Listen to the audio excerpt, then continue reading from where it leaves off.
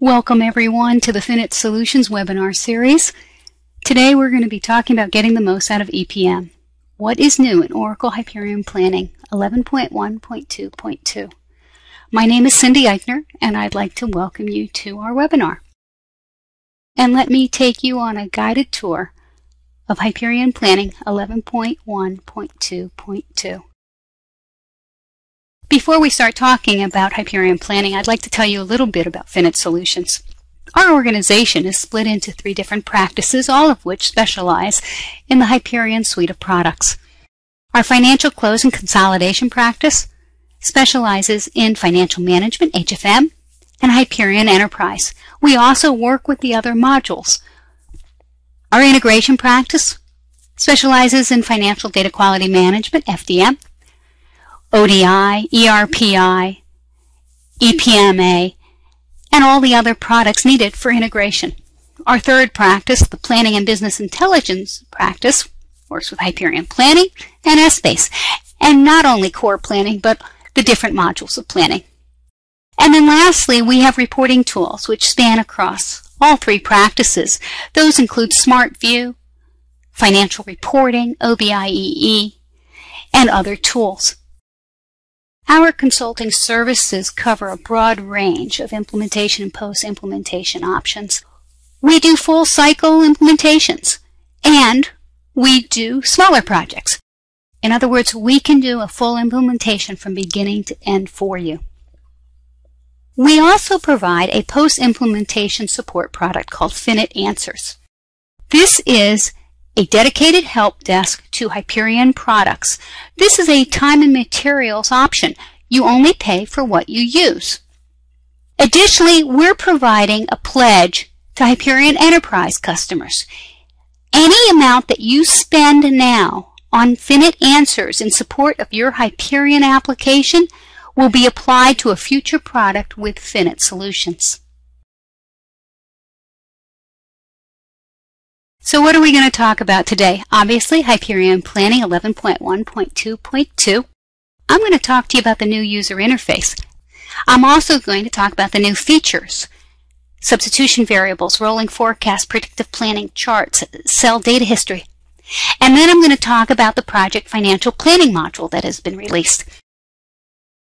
The new user interface conforms to Oracle's Fusion standards. It uses ADF. And it's now going to provide a familiar look and feel as other products. It's going to provide a consistent user experience between HFM and planning. Additionally, it's been built to allow for text that reads from right to left, such as Arabic text. So let's take a look at it. I'm signing in to Workspace here. And when we sign into Workspace, we're going to see the new user interface. We're going to come to the first home page, and I'm going to go into a planning application now.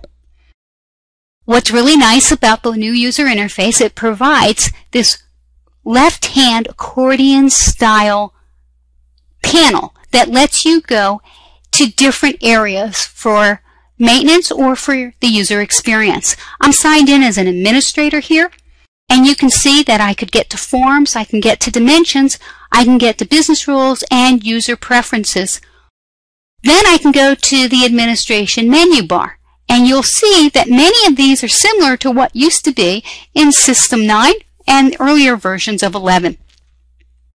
What you just saw was an administrator signed in, but now we're going to sign in to a user. And what you will see is that the view is role-driven.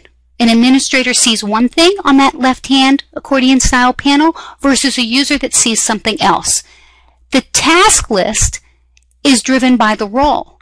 So unlike in System 9, where you had advanced and basic views, with the new user interface, the user's role determines what it will look like. So let me go back to the demo. We're going to sign in now as a user. This user has the planning role. They do not have any administrative rights. So we're going to select the application. And when we have that application open, that planning application, you'll see that their left-hand panel only has forms and my task list. And it's only going to have the task list to which they have been granted access. So a user will be able to come in, they'll have the task list, they'll be able to expand what's there and work. You'll notice that there is no administration option on the menu bar. So we're going to log out of here and we're going to keep on going. So what's next? Let's talk about manage dimensions. We can now customize columns. We can go and show just the top of a dimension, and we can show ancestors.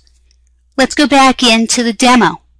Signing back in as an administrator, we open up the application, and now we go to manage dimensions. And you can get there two ways. You can do it from the left-hand panel, or you can do it from the administration menu bar and manage dimensions.